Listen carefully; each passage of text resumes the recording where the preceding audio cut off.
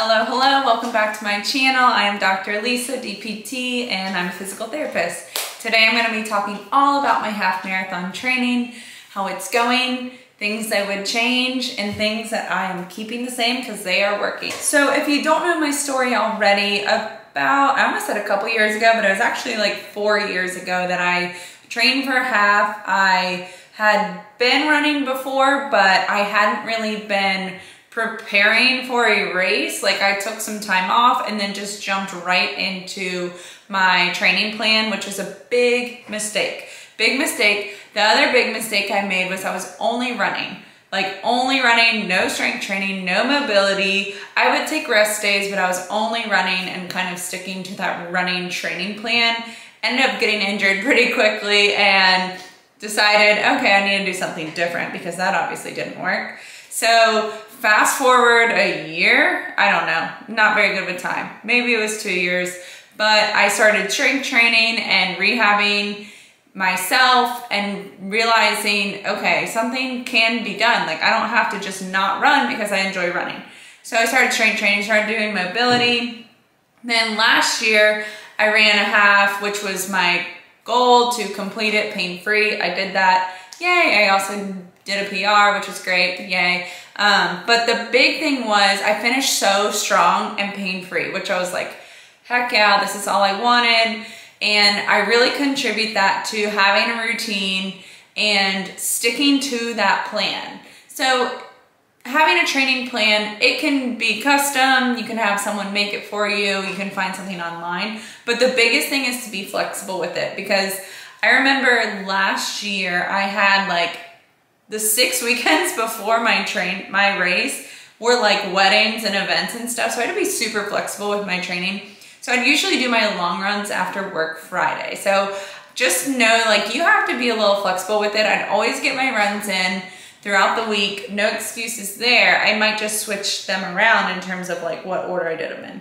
The other thing, so now fast forward a year, it's 2022, I am 6 weeks, I'm on week 6 of my 12-week training plan. So I started it and then I got COVID, took a little bit of time off, a couple weeks off to build my endurance, and then here we are.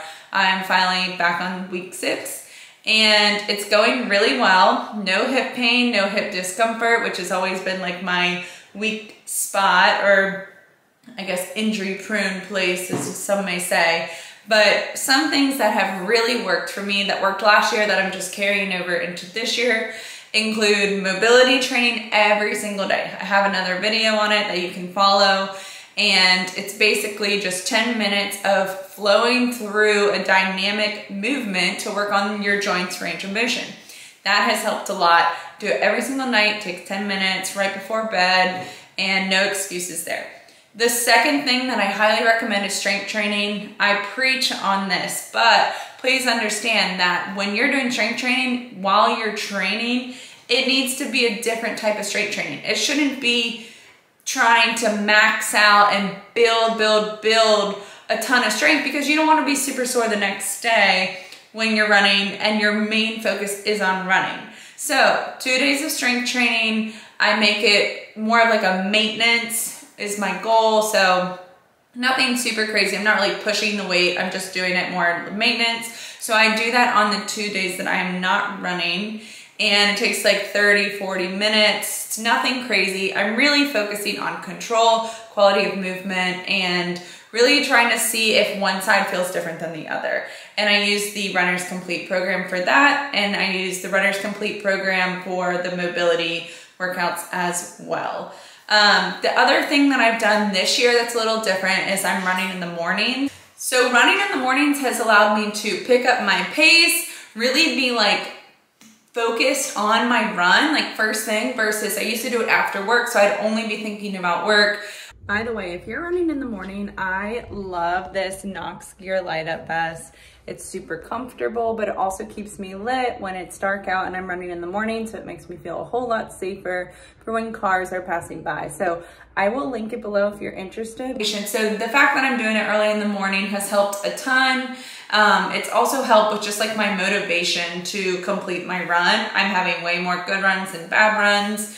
Going along with running in the morning, as I said, my mindset has shifted a ton. Like this year, I'm just trying to focus on enjoying my runs, enjoying the freedom to run outside and not be in pain, and really just like shifting that mindset of focusing on like my pace. I used to focus on my pace a ton and like really get down on myself, but this year is all about just enjoying my runs, enjoying the journey.